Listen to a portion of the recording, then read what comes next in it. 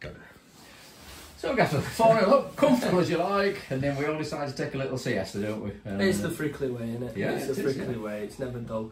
No, I said at half time, you know, we found ourselves in a really good position, 3-0 up without particularly playing well. You know, at this time of year, the pitches turn a wee bit, and it can spoil our game a bit. But without being far from our best first half, I thought it was a pretty professional performance. Yes. And so we came at half time 3-0 up, and we had addressed that for large periods that first half, particularly when we went 2-0 up.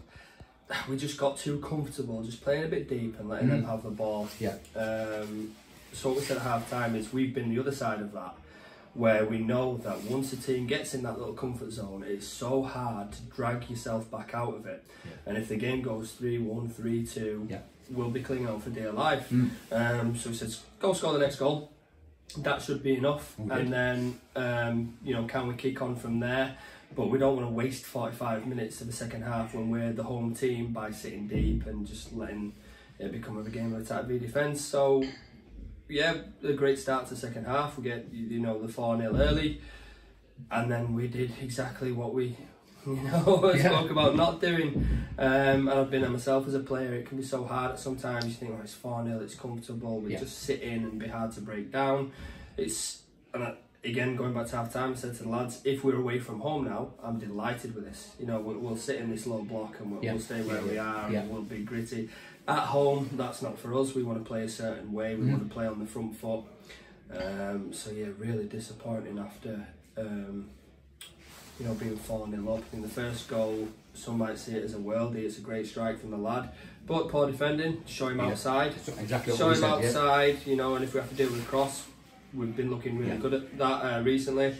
But we don't, we let him inside, he finds the top corner. Then the second one, we're too eager to go and win the ball, we get spun, and then concede a goal from a corner, which we shouldn't do with the personnel we've got. And then they get the third goal and it's game on. And even disappointingly then, when they're throwing the kitchen sink, we've had another couple of opportunities to just score the fifth and take the wind out of the sails, which didn't happen. And it became a really interesting game for the last 15 minutes, you know, and certainly not for me.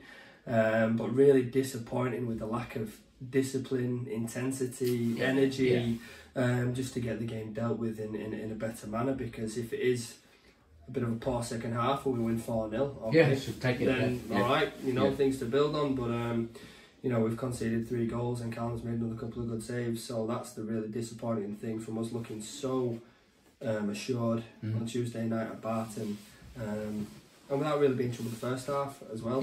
I think it was just disappointing, like to be conceding goals from set pieces.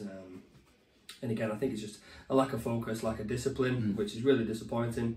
But it gives food for thought for next week. For the first time in a long time, we've got a training session on Tuesday, which will be great for us to just relax, reset, refocus, go through a few messages. Revisit a few things about our shape and stuff to lead us on into what will be another really difficult game next weekend. Yeah, when they scored their first, I said to Kieran, oh, that's a shame, it's ruined our clean sheet. Little did I know what was to come. So, do you know what? It's 3 points, isn't it? It is, and you know, we started the debrief after the game where they got a bit of stick, to be honest, and rightly so. But we finished with the fact that I don't want them to leave here being despondent at the way the game sort of ended with them on top, because we'd have snatched someone's hand off for this 5 weeks ago. We're now in a position where we've got 3 wins out of the last 4 games. We're in 2 cup quarterfinals. We're still chasing the playoffs. We're in a really, really good, positive position.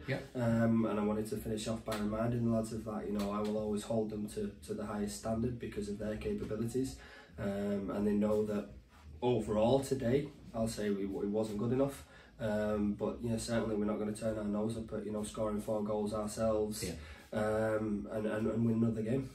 Yeah, and I'm guessing they're not going to have a rest this week, are they, either? Oh, absolutely not. Like I said, we've got plenty to work on. You know, plenty to work on. We've got a few new players who've come into the squad, who we need to get up to speed with things. You know, they've missed out on a lot of detail in training sessions, which we can now get into them to make everyone a lot more confident and assured.